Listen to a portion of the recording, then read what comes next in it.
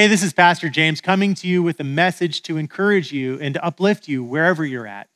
And then after this message, I want you to stick around for a few announcements of things that are happening here at Highlands and ways that you can respond to this message. Now, the first thing I want to share with you is something that everybody knows. It's simple. A lot of people's problems that we have come from us thinking that we are in charge. Have you ever thought that you're in charge and you're not in charge in work or at your home or in your neighborhood, and then found out someone else was in charge and you stepped all over their toes? It can cause a lot of trouble, a lot of relationship trouble, and it can cause a lot of unneeded stress on your part. You just did all that work and you didn't even need to because it wasn't your job and you shouldn't have been doing it. Now, a question that I have for you today is a simple one. Do you know what you are not in charge of? Do you know what you are not in charge of? See, this is a good question because a lot of times, again, like I say, there's things that we think we're in charge of and we're not. And I'm specifically talking about spirituality. I'm talking about what is it that belongs to God and what belongs to us. Have you ever heard people say, hey, you know what? God shouldn't have done that. Why is God being so nice to that person? Or maybe God shouldn't do that. Here's a thing that was said from a pastor to a church in Rome. And it was said back in the day, it was by the Apostle Paul. And he's quoting right now at the beginning an Old Testament direction from God. It says, Paul says, God says to Moses, I'll have mercy on whomever I choose to have mercy. And I'll show compassion to whomever I choose to show compassion. So Moses is maybe arguing about or wondering, should you really be showing mercy? Should you really show compassion? And God's saying, hold on a second, buddy, stay out of this space. And then it finally goes on, and the Apostle Paul says, so then it doesn't depend on a person's desire or effort. It depends entirely on who? God, who shows mercy. This is really important. This is what I think we can learn from this. God is completely in charge of God's response to human beings. A lot of times, humans think that they're in charge of what God thinks about other people, but they're not.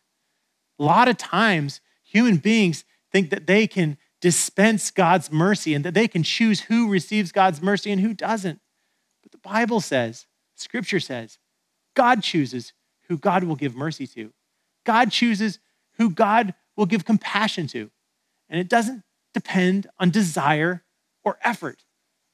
So a lot of times we like to try to make all these human laws about who this and who that, when in fact we need to take a moment and recognize what is the most healthy thing we can do, that we are not in charge of those things, and we can live a lighter and freer life as a result.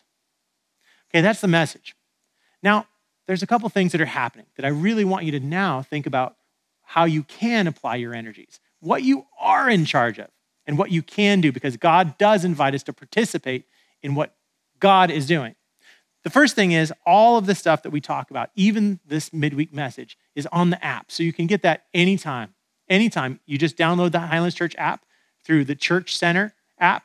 Just look up Highlands Church and you'll get all of our prayer requests. You'll get all of the information weekly about what's going on at Highlands Church. And even monthly, you'll find out when our events are happening and on what days 3 and 4 months from now at times.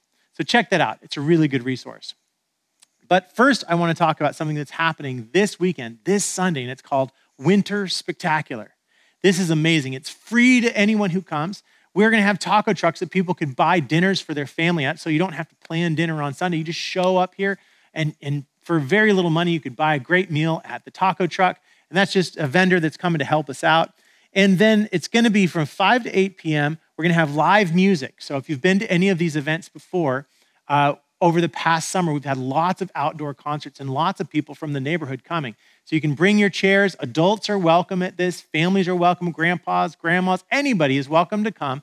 Set up chairs for the big concert around the lawn that PB&J is going to be playing at. There's going to be snow sledding. We have some generous donors who've helped participate in the paying for of a giant snow hill that is going to be delivered here at Highlands, real snow. Kids will be seeing snow for the first time. We're going to have a Santa Claus that is going to be taking pictures with friends and their families. There's going to be bungee houses. I'm not sure what a bungee house is, but I bet it's going to be fun. And a bounce houses and s'mores. So imagine all the fun that we're going to be having, kicking off the season and lighting up this town with joy. We're so excited about this. This is this Sunday, December 5th from 5 to 8 p.m. Okay, so that's the first thing I want you to know about. The second thing is Christmas Eve. We have services here Christmas Eve, just like last year, but even better because we have a few surprises that you don't know about. And I'm not going to tell you about them. They're really, really fun. And those services are going to be from 2 o'clock, one at 2 o'clock, one at 4 o'clock, and one at 6 o'clock. This is the only thing that we ask. Would you please RSVP? Now, you don't need to RSVP. We're not worried like we were when we were inside about whether we'd have enough space for everybody to fit, but we do want to make sure that we have enough chairs. So there's no limit to how many people can come to each service, but we do like to pace it out so that we have enough chairs and enough parking. So let us know how many people are coming from your group or your family or your neighborhood. Maybe you'll bring them all. And it's going to be services at 2 p.m., 4 p.m., and 6 p.m. Candlelight services outside. It will be so, so beautiful. All right, so that's the Christmas. That's the Winter Spectacular. There's one more thing. How you can really help. How you can invest your energy. We need volunteers. We actually need volunteers right now for the Winter Spectacular. We need people who can set up for an hour and a half on the snow hill, get kids to the top of the hill, and help catch them when they get down. We need volunteers that are going to help with the s'mores distribution. We need volunteers who are going to help with setup. We need so many volunteers. And then Christmas Eve, we are going to need so many people volunteering. And so we're actually asking you if you would serve at one service with your whole family on Christmas Eve and then attend another.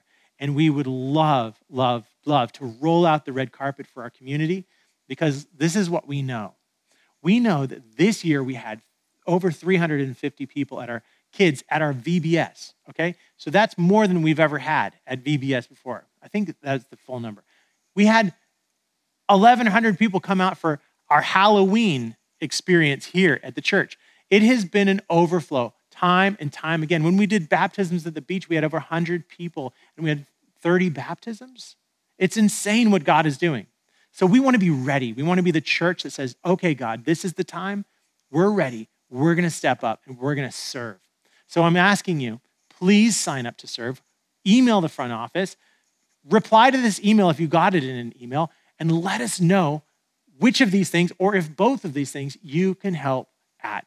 This is a time when people are more interested, your neighbors, your friends, your acquaintances, they are more interested than ever in faith because like all of us, they've had their back against the wall and it's been a hard year. But when you don't have faith, hard years are impossible years because you have nowhere to turn. We want to give these people what we have, the joy, the hope of Jesus Christ, so that they, like we, can press through the hard times and be clear about what they're in control of and what they're not in control of. And thank God, Jesus is in control of all of it. God bless you. We're praying for you. And we pray that if there's any way we can help or support you, you would email us and let us know because we'll do whatever we can. All right? God bless and have a great week.